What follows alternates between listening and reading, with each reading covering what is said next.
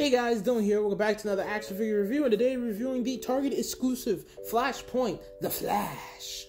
And yeah, I mean, it's a Target exclusive. What else do I got to say? And I'm really enjoying this line, you know? It's pretty cool. I mean, the only thing I need now is Flashpoint Batman before I get Wonder Woman, but, you know, that could be dealt with later on.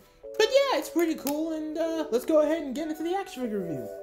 The painting and sculpture in this action figure is absolutely amazing. I love the red, I love the gold, and I love the head sculpt. And this body is, I'm pretty sure, is new, right? So this whole thing is just amazing. I love it. It's awesome. This is definitely replacing Ezra Miller's Flash on my shelf, because this is the Flash I wanted. This guy right here, him right there. For accessories, it comes with the black DC Multiverse stand, which every action figure comes with. He also comes with this card, which looks amazing. You can see his origin on the back there if you want to pause and read it. He also comes with the Build-A-Figure pieces of Cyborg, which I'll explain later. But he also comes with something pretty amazing, a different head. That's right, DC Multiverse. You can switch off the heads without putting it in boiling water or heating it up. And I just love it. Look at that Barry Allen head sculpt right there. It just looks amazing.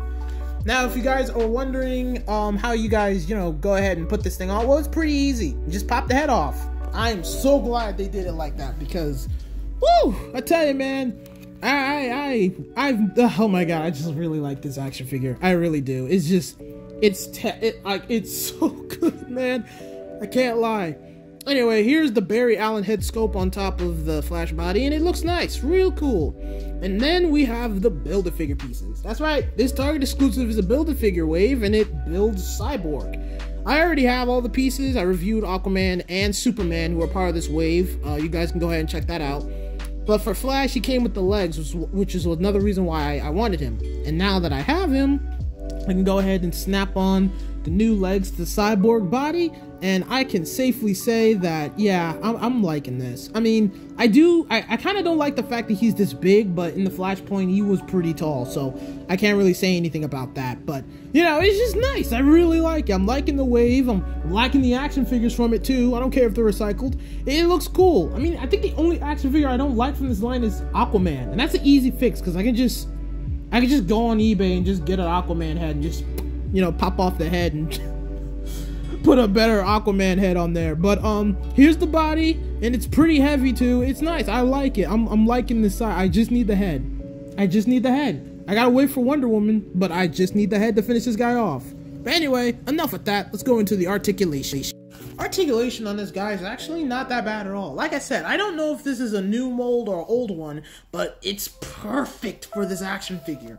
You can get him on running poses pretty damn easy, and like the movement and how everything is it's just amazing. I literally have no downside to this figure. I think the only downside I have is that I kind of wish they had different hands, so then that way we could switch them out. But, like I said, that's it. Everything else is pretty freaking cool. This thing is just amazing, man. Honestly. Like, if I went into Target and I saw this action figure next to Ezra Miller's Flash action figure, I would have got this one immediately. But now I got both of them, and I might sell the other one. I don't know, but I'm gonna tell you this. This guy is absolutely amazing. And I mean it. Like, if they took this body mold and made a reverse Flash action figure out of this, I would buy it immediately. I don't care if it's exclusive. I don't care if I have to steal it. That's a joke, but you know what I mean. Anyway, time for my conclusion. For painting and sculpting, this thing absolutely gets a star. It's amazing. For accessories, even though he doesn't really have any hand, that head swapping thing with DC Multiverse, that's a whole level. That's breaking the limits right there, and I love it. So yeah, hell yeah, it gets a star. And then finally, for pricing, since it's a Target exclusive, I believe $25, $24, which means this thing gets 3 stars. Normally, when it comes to exclusives, I would say, like, just be lucky to try to get it, or I review it and be like, it's not worth your time because it's different. But this guy, hunt for him. If you want a good Flash action figure, hunt for this guy, because it's that goddamn good. Let me calm down.